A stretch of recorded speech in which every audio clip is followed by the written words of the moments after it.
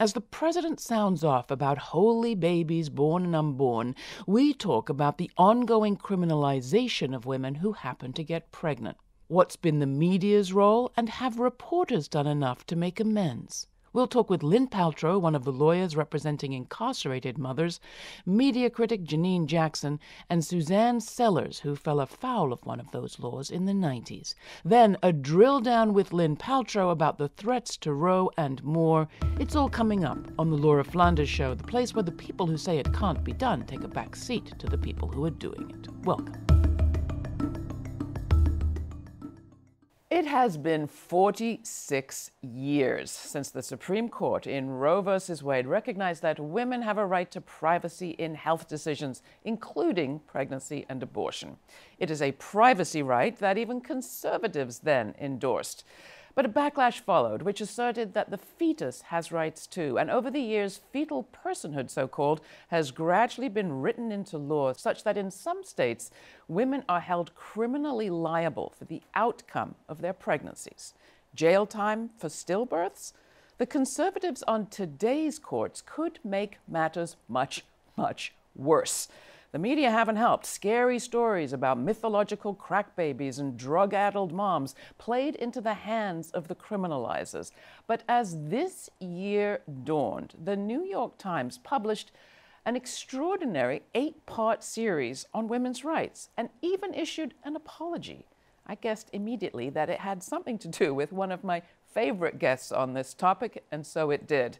There is a story here, not just about the pregnancy to prison pipeline, as we're calling it, but also how this important story migrated from the media's margins to the front page. To tell it, I am excited to welcome two friends, Lynn Paltrow, the founder and executive director of National Advocates for Pregnant Women, and my former colleague, Janine Jackson, program director at the Media Watch Group FAIR and host-producer of FAIR's radio show, CounterSpin. Joining us from Chicago in just a bit, we'll hear from one of the mothers featured in the Times article who found herself on the wrong side of one of these laws. But first, Lynn, congratulations. I mean, I can't remember the last time. I don't think it's ever happened that I've done a show about something great that happened in the media. But this really was great, wasn't it? How did it happen?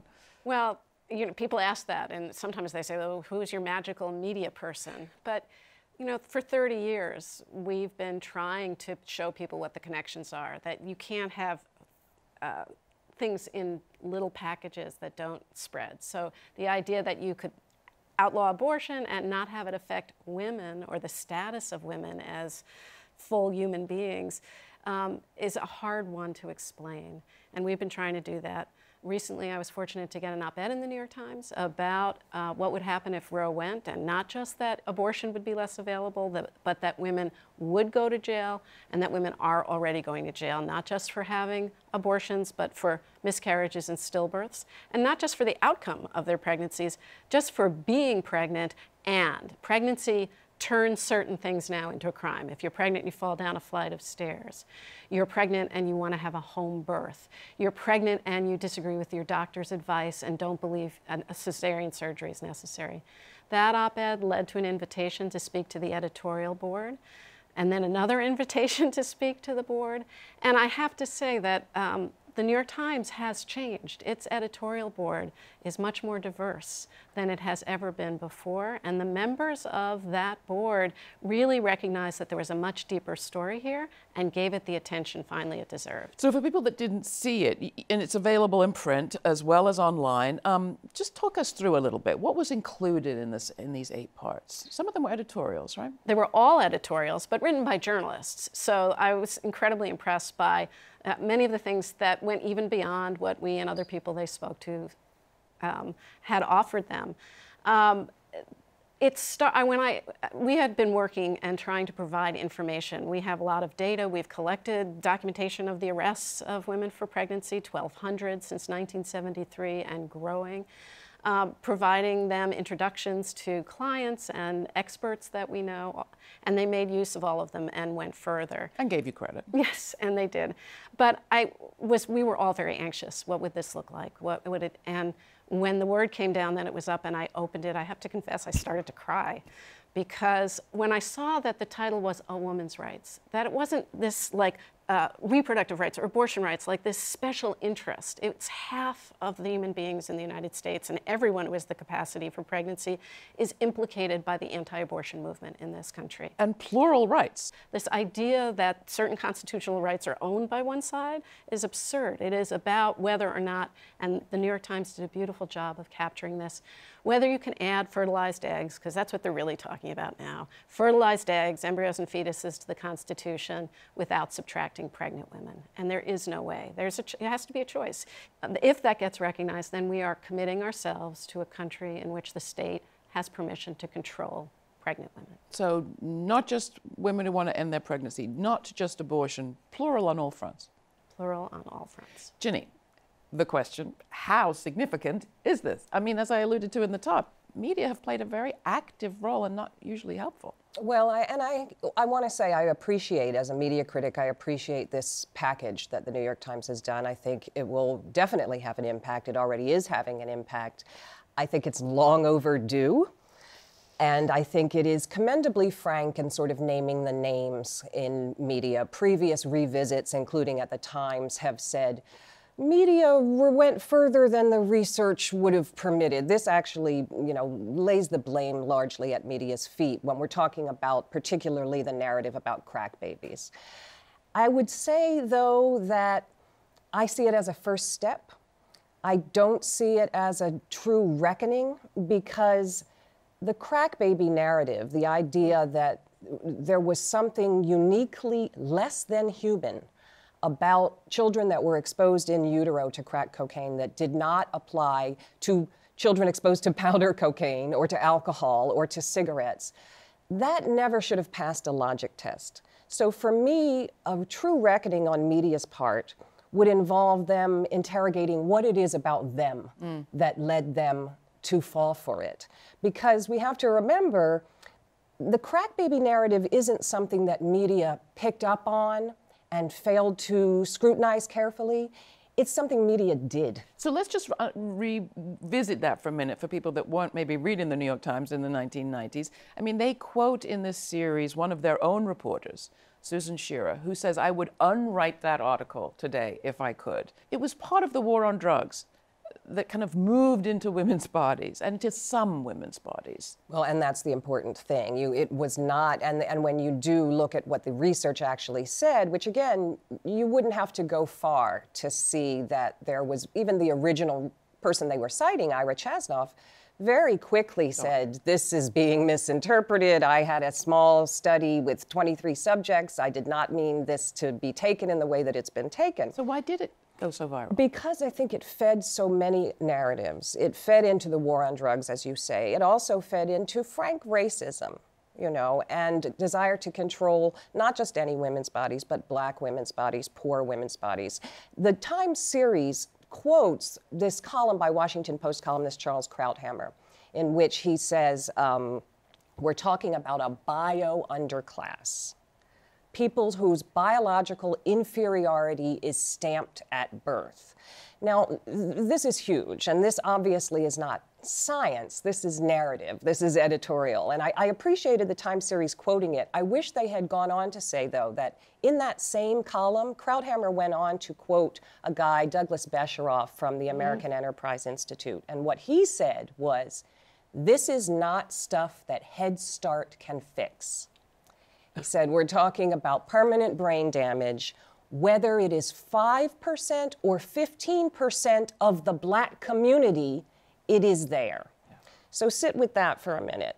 Because we know that you cannot distinguish babies just by looking at them, that were exposed to crack in utero, we're now saying maybe 15% of the Black community need to be treated as though they are biologically inferior. So, the repercussions, I think, are intense, and you can't undo just that. To describe the historic moment for a second, this is not just war on drugs, the incarceration, mandatory sentencing period of the early 90s, but also welfare reform, the doing away with federal supports for poor women on welfare who were framed as people of color when it really wasn't the case.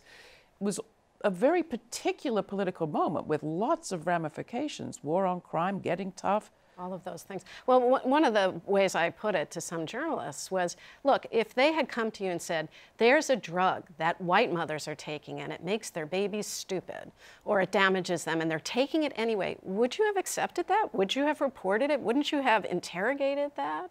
But I think the other piece of this is women, and particularly white women, don't have this awareness until, for example, they're trying to give birth and somebody's forcing them to have a cesarean surgery and they're not being listened to or threatening to arrest them if they don't come in for it. This country was founded on the idea that some people can totally control the lives and bodies of other people. And it keeps happening, and it should not be a surprise that it extends beyond black people. It extends to low-income rural women. It is part and parcel of our culture. We should say that we invited the Times to send a representative to discuss this with us, and I wish they had. But in the absence of that, let's play a quick clip of one part of their reporting. This is a video about a client of yours, actually. You want to introduce it? The woman's name is Ann Bynum, and I think she'll be telling her story, but it's an example of mass criminalization. She has a pregnancy. It is a stillbirth. There's no question about it. And yet the community wants to have her punished, and so they come up with their innumerable crimes to choose from, and in her case, it includes concealing a birth at a moment when she has gone to the hospital with her stillbirth, and they arrest her. All right, thanks to the New York Times. Check it out. When I woke up that morning, after I was aware enough to think, I drove myself to the emergency room with the remains in the front passenger seat. I came in, I said, I need to see someone. Gave birth last night, and she didn't make it. They took the baby and were able to very quickly determine that it was a stillbirth. Several days later, the sheriff got me on the way home from the hospital, arrested me. They put handcuffs on me. They put me in the back of the police car. They said they were arresting me for concealing a birth. Took me straight to jail and booked me. I thought, who am I arrested for concealing it from? My mom, my dad, my brothers? Who? It didn't seem to be that it was treated as a stillbirth. It seemed to be like it was being treated as murder. How'd the Times do, Janine? That's just a clip, but what did you make of it? Well, my first thought is the bravery of the woman to tell this story, which has to be very painful. I very much appreciate that the Times would do that and would spotlight her. But again, it's down to the bravery of the women coming forward. And they've been trying to tell this for a long time. So I'm very happy that there's someone at the other end listening this time. I hope that that branches out and leads to trusting more women and listening to more women every day. Let's bring on one of the women who is profiled in the Times story. Her name is Suzanne Sellers, and she is now one of the organizers behind Families Organizing for Child Welfare Justice. Organizers and founders, I should say. Suzanne, welcome. Glad to have you. Thank you. Hello, Laura. What was your experience working with the Times on this story? It was exciting. I felt relieved. For 21 years, I've been trying to make my story public, attempting to change public thought about the demonization of the crack mother during the 1990s.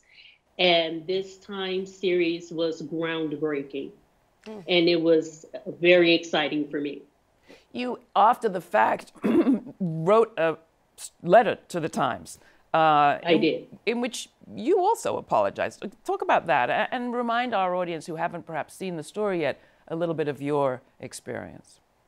Absolutely. The New York Times was gracious enough to invite me to be the feature of the fourth part of that series, A Woman's Right.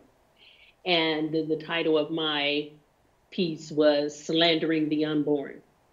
And it was in my piece where the New York Times did apologize for its part it played as being a media partner demonizing crack mothers.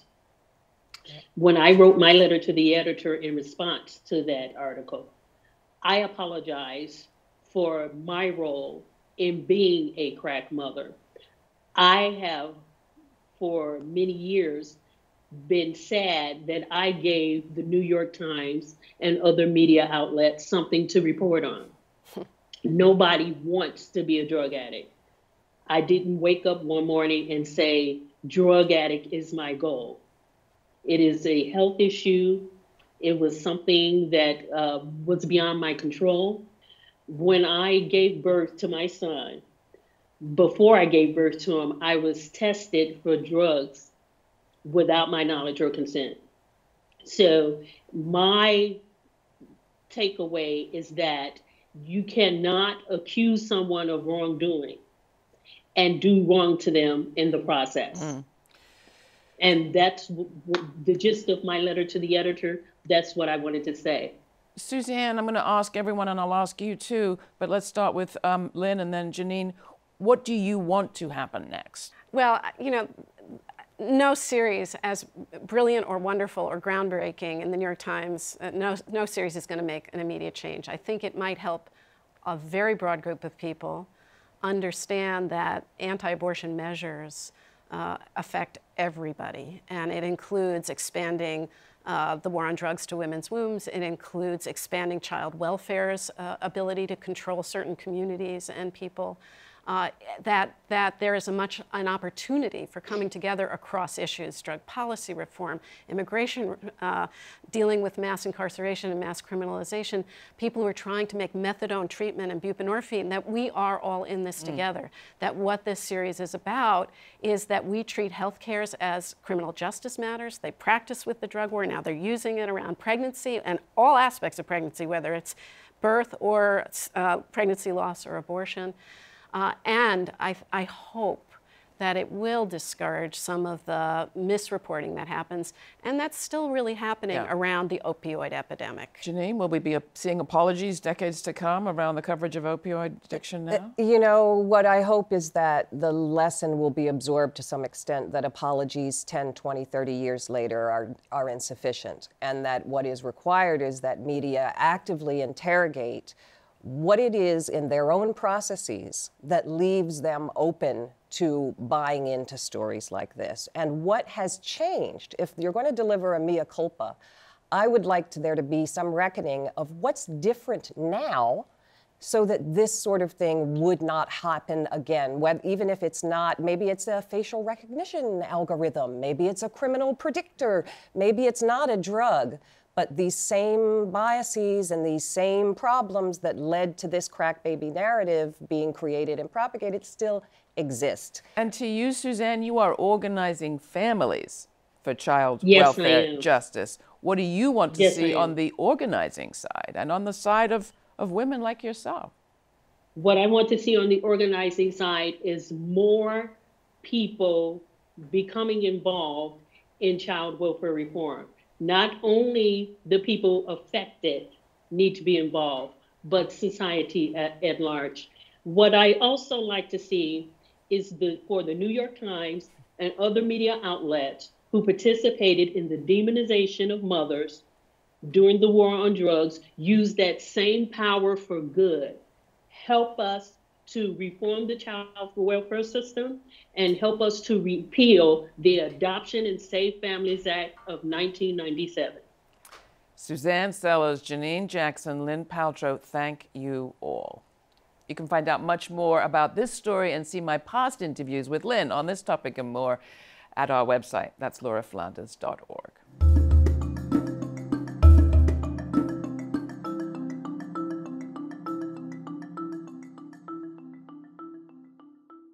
With a reactionary majority on the Supreme Court and a newly anti-choice president, what is in store for Roe v. Wade and women's rights across the board?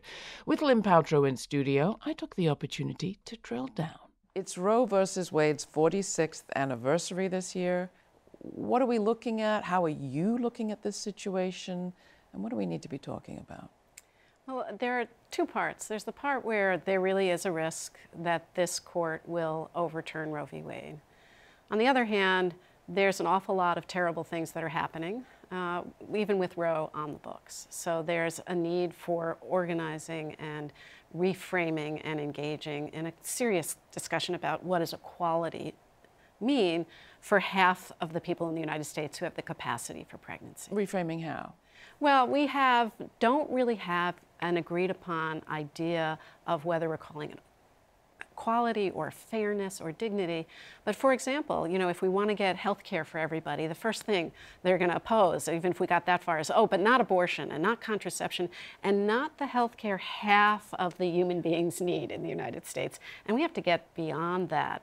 The survival of the species depends on making sure that the people who can get pregnant can get the health care they need, whether it's respectful births, safe births, reduce the horrifying maternal mortality rates, particularly for Black women.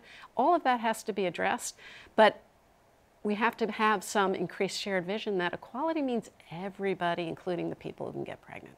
And how do we understand the sort of ranks and what they believe? I mean, people on different sides. I mean, there are people, even in the discussion about fetal personhood and prosecuting women for what happens during their pregnancy, there are people that say, listen, we're just looking after babies. It's about child welfare. They make a case this is somehow well-intentioned, and they don't actually want to be sending women to jail, let alone death. There is no way to give fertilized eggs, embryos, and fetuses or treat them as if they're completely separate and have really more rights than actual people who are born without establishing a permanent second-class status for pregnant women or women. So do people who are maybe Trump voters or Kavanaugh supporters or Neil Gorsuch supporters know that that's what they're signing up for? I really think they don't, or some may, and some actually feel that somebody who has an abortion is a murderer and should go to jail or be put to death. But I think many more have believed the mythology that, oh, we're just going to punish the doctors, that we can criminalize abortion, we can outlaw abortion without making the women who have them outlaws.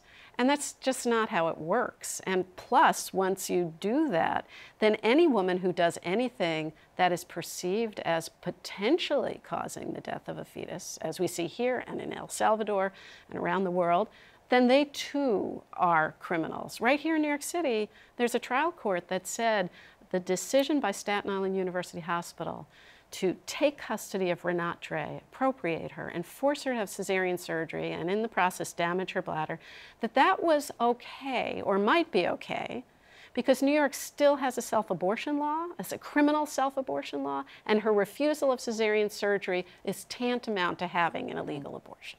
We have health issues that people find difficult to deal with, and what we primarily do in this country is try to address them through the criminal law system, and what we need is a vibrant, meaningful healthcare system where people feel safe and talking to their doctors, feel safe getting the advice, and knowing that they'll be respected. That's how you protect all children before they're born, before they're after. It's a continuum that requires the right kind of government engagement, which is not deciding you have to get locked up because you might be miscarrying and you have to undergo cesarean surgery, but what the government does well, which is provide access to and the services people need. So all of us need to talk not just about the Supreme Court and Roe versus Wade, but a whole bigger picture than that. There were some folks interviewed on the front lines about what they actually think about abortion and what should happen to those who participate in abortions. This is what they said. Who captured the video? This is a group called Repro Action, reproaction.org, and they have a campaign called Stop Prosecuting Abortion. Operation Save America, an extreme national anti-abortion organization that has met with government officials, held a protest outside an abortion clinic in Milwaukee. Many protesters and speakers that day traveled from all over the country. We asked them their thoughts on women who have been sent to jail for self-managing their own abortions. So Purvi Patel served over a year in prison in Indiana for giving herself an abortion. Is that right? Yes, absolutely. I live in Indiana. So you're familiar with that case? I am familiar with that case. I'm also familiar with the piece of legislation we have that will criminalize abortion. And you support that? Absolutely. Yeah. I petitioned for it. I campaigned for it. That's good. So do you think that the doctors should be going to jail? They should be executed. Yes. Women should be going to jail? They should be executed. They should be executed. Yes, God's law. Should women be punished for not obeying God? And the answer to the question is broader than that, but the short answer is yes. The United States is a crime. So do you think that women should go to jail? Good question.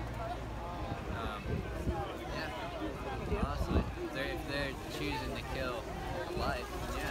And we don't want to see a woman suicidal. If you don't want to see a woman suicidal, then how do you want to see her in jail? Well, here's the thing. If she's committed a crime, I mean, you would have a problem with someone who molested a child, right? You'd want to put them in jail, right? It is a sad, sick act. And it is a crime, and it's really sad. But I just want you to know Jesus loves you. And what about people who say that women should go to jail for having abortions? Do you think that's right? Women should get the death penalty for having abortions. No, women should not go to jail. The people that killed the baby should go to jail. The doctors, because they committed a murder. The women the women too. They are accomplices to murder. Yep. They know it.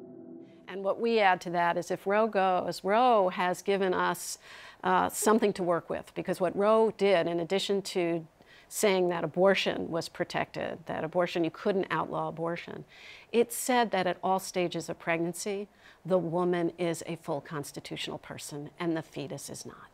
Fancy that. From one constitutional person to another. Thank you so much, Lynn Paltrow. You can find out more and see our entire conversation on this topic at our website.